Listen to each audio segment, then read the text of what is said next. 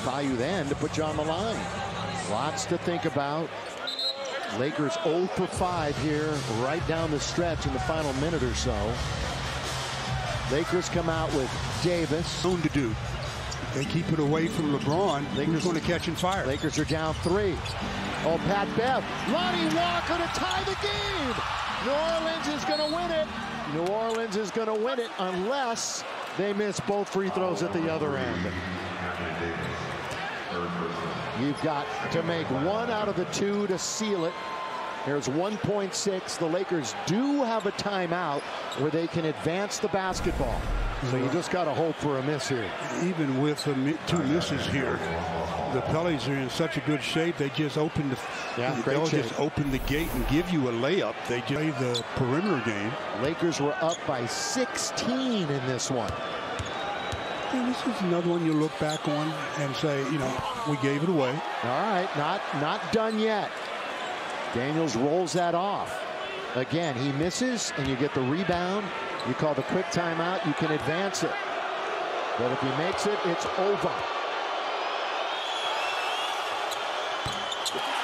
LeBron timeout. There's time. 1.4. 1.4. Laker ball down by 3. I will be. You don't have time to make a play. Reeves got to get it in three-point country. It's to Ryan on its way. He's got it. Matt Ryan sends it to overtime. I told you that's why he should be in the game. You need someone that can just catch and let fly. And I mean, he's shown that it doesn't have to stay in his hand very long.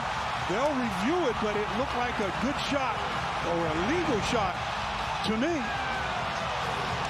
And look at all the screening that's going on. I've seen 1,000, oh, not 1,000. It's definitely going to count. There was time all over the clock. Maybe I think I'll do a coach's clinic. Why are you worried about a screen when you have a 3-point lead with 1 second to play? Play on top. If they go to the basket, so be it. The screen should never come into play. You play on top of all the screens. They're playing underneath, then they feel like they have to switch.